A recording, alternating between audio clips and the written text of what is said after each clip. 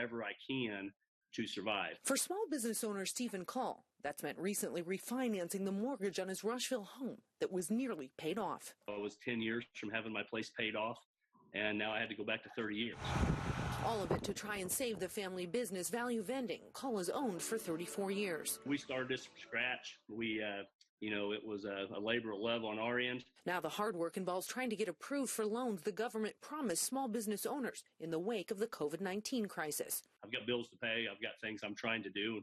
I just didn't have enough savings set back, to handle something this big. Cole says business is down 70%. Many of his vending machines inside places that are closed down because of the coronavirus.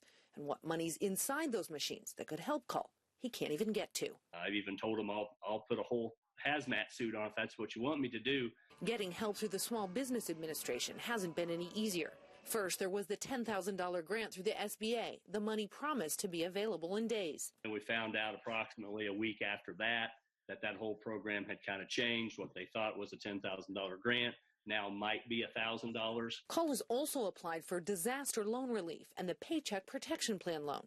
He's even filed for unemployment, something small business owners were never allowed to do before. We're just looking for whatever's out there. So, unemployment, disaster loan, PPE, they can come up with 6 different other letters to call it.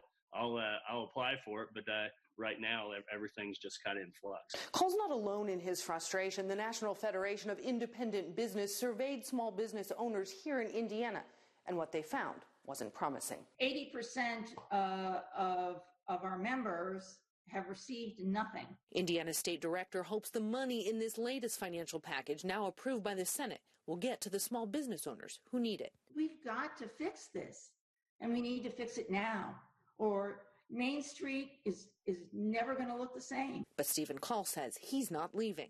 It'd be very easy just to give up and shut it down and walk away, and I'm not going to do it. When Call goes to sleep tonight, though, the question still remains, how?